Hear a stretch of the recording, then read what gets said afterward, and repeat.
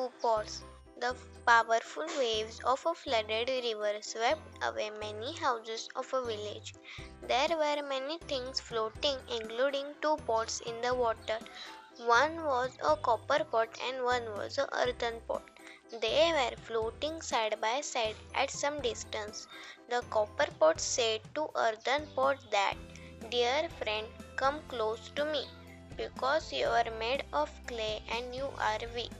If you come close to me, I will protect you and save you from any harm." The earthen pot smiled and said, "Thanks for your kind gesture. However, I can't come close to you. I am weak. If we clash with each other, I will break into tiny pieces.